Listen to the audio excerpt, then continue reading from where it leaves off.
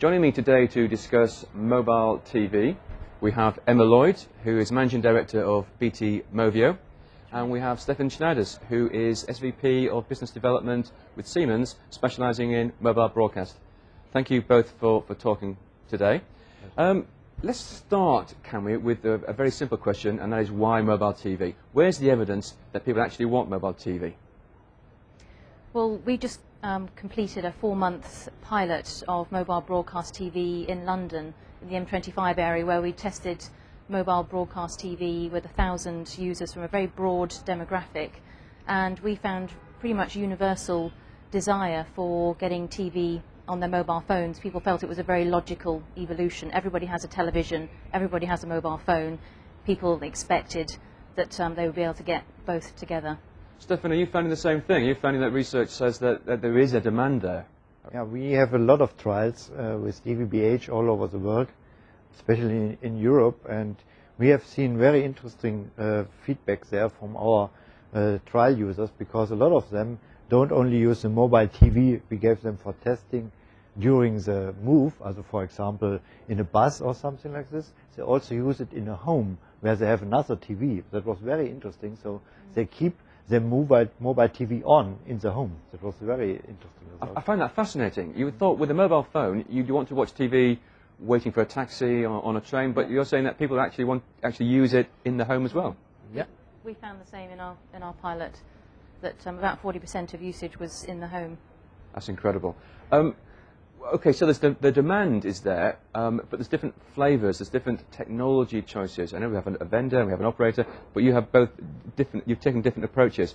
Can we start with BT's approach, because you haven't gone with DVB yet, have you? What's your approach? Well, we operate in the UK market, and in the UK we are bound by constraints on spectrum availability, and DVB-H, in terms of the spectrum required for DVB-H, isn't going to be licensed by our regulator Ofcom nationally until 2012. So whilst BT Movio, as a wholesaler of broadcast TV, is agnostic to DAB or DVB-H, you know, we're supportive of a broadcast technology. The fact that spectrum in the UK isn't available means that we need to start with DAB, and we've selected an IP variant of DAB because that's common to the DVB-H platform, so that it's designed to ease the evolution from DAB onto DVB-H. Okay, Stefan, do I assume that elsewhere in Europe we haven't got that same frequency problem, and that a lot of countries are able to go straight in with DVB-H? Yeah, I can explain why it's different. As mentioned before, you have to ask the regulator, and the situation is in each country in Europe different. Therefore, there's a big conference in May 2006 in Geneva, where you discuss the digital switchover from analog to digital. And therefore UK does not have frequency available since 2012. So in other countries in Europe it's totally different. So mobile TV will start in different time phases in different countries with different technologies. But we believe with the DVB-H technology, we have a technology where you can very efficient use the frequency, because you can put between 20 and 25 channels in one DVB-T multiplex. Also here in Barcelona, we have all the FIRA covered with one multiplex and broadcasting 15 channels here together with our local friends from Abertis Telecom all over the FIRA. So in other countries where DVB-H frequencies are available / DVB-T, we prefer DVB-T. Is this going to mean we're going to see an end to the video streaming? Because at the moment, a lot of people's experience of mobile TV is basically essentially streamed, isn't it? I would say if you're marketing something as mobile TV and you use streaming for this as a solution, it's something different what the people expect. They expect live TV channels with mobile TV. But we believe that that's our comprehensive solution and not competitive solution, because with streaming you can also download things like this, you can use the existing network of the mobile network operator. With broadcast technology you do a complementary technology to reach mass market. I believe you also want to reach millions of users, not a few thousands only. Yes. So did you look at streaming, or did you discard it and say no, we need to go for the mass market and the choice and the whole TV experience? We do see it as a hybrid. So our solution is a wholesale service which is offered to the mobile operators for them to bundle with other streaming services. So we're very cognizant of the fact that it's not one or the other, it's going to be both, and it needs to be made easy for consumers. And so our application and our service is designed to be seamlessly integrated with each mobile operator's entire offering for TV and multimedia. Now, I would assume that in order to receive a broadcast television, no matter what technology is used, you're going to have to have a special receiver in the phone. So does this mean a whole new generation of handsets?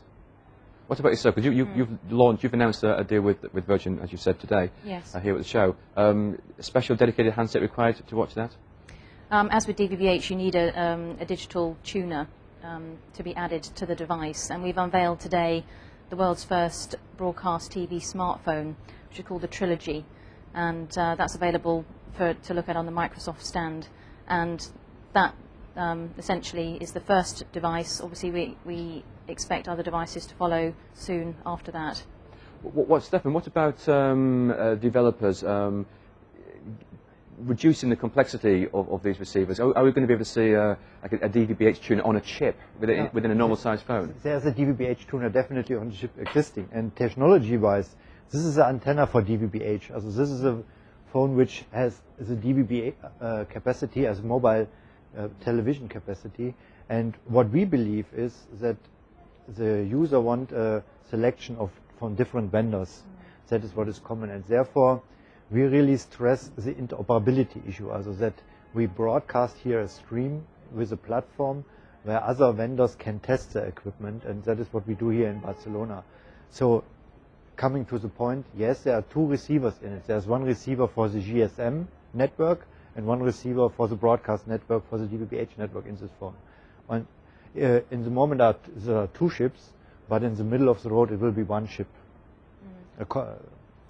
I think it's also worth pointing out that there are silicon solutions out there which are multi-mode DAB and DVB-H, so that for device manufacturers such as Siemens, the fact that some countries don't have DVB-H spectrum means that they can make one device which can be made available in every market. So we can still get economies of scale no matter which country you're in? Yes. Excellent. Now, there's an awful lot to see here at the show, and we'll be obviously watching this sector with particular interest. This time next year, what stage do you think mobile TV will be at? Well, certainly in the UK, we'll have been running a service for many months, and hope to have a large number of customers and start to see how that market evolves. Also, I just can second what was mentioned before. We believe that the market will start in 2007 in a big amount. And it depends on the country, on national regulation and frequency availability, and on, I think, very important issue, the work together between broadcast operators and mobile network operators to launch the service successful, because there are existing networks for broadcast in the country rolled out, and for DVB-H you need just an add-on, so the investment in the infrastructure is not so extreme high if you compare it, for example, to UMTS. So we believe that the big market will be then in 2008 and 2009 and 2007 will be the start. Stefan, Emma, thanks very much for talking with us today. Thank you.